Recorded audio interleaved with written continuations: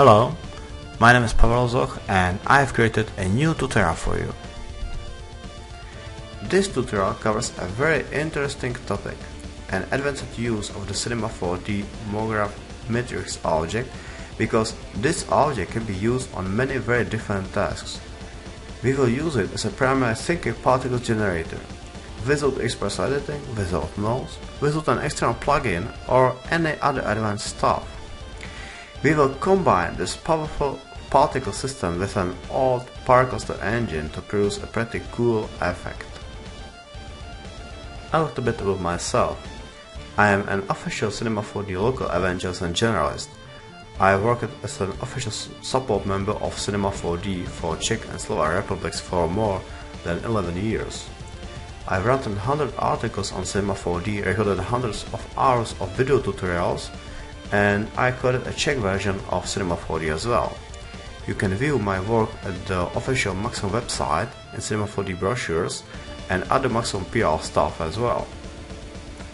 About the lesson itself.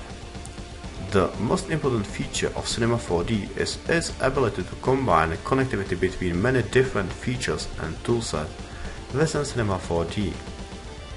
We can combine many different technologies to achieve breathtaking effects without external tools or plugins. On the other hand, Cinema 4D is a very popular application, and many independent developers produce really cool plugins and toolsets as well. It is really very important for me thought that Cinema 4D is very strong as it is due to internal connectivity of all its features. You usually don't need an external plugin from a common point of view.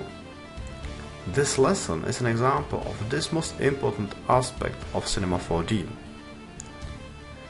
The main topic of the lesson is an advanced use of the Matrix object from the Mograph module as a thinking particles generator. This means the Matrix object can generate thinking particles without nodes, without Xpresso and visualized programming. It's really very cool because we can still use all other features of Mograph. We can still use all its effectors and combine them. However, we can apply Cinema 4D deformers and standard particle systems as well. The lesson has two main heroes and topics. The first example shows how to generate nice looking clothes in any shape you like. It is not a problem to have a car shape if you like. The computing speed will be still pretty good as well. The first topic covers all main tasks needed.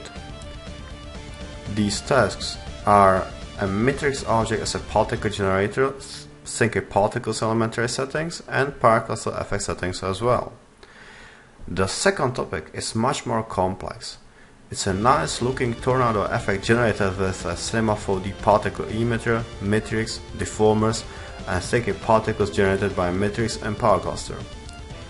We will learn how to build a complex volumetric system and combine many effects and features together. With particle system simulations, you may want to see a static frame many iterations deep. For example, you may want to see the state of the effect 1000 frames into the simulation. I will teach you a very clever method to achieve this without having to watch every frame render. Also, we will cover how to rig the system in case you will need to animate it. The animation rigging itself is based on a deformer approach, simply because Cinema 4D deformers are very powerful. When considering an advanced particle effect within Cinema 4D, most believe that the old Pyrocluster system is really out of date and that the thinking particles are not user-friendly. However, if you combine more Cinema 4D features, you can get an amazing combo that's able to resuscitate this very old Pyrocluster effect as well. Thank you for watching and see you at www.c4d.cz.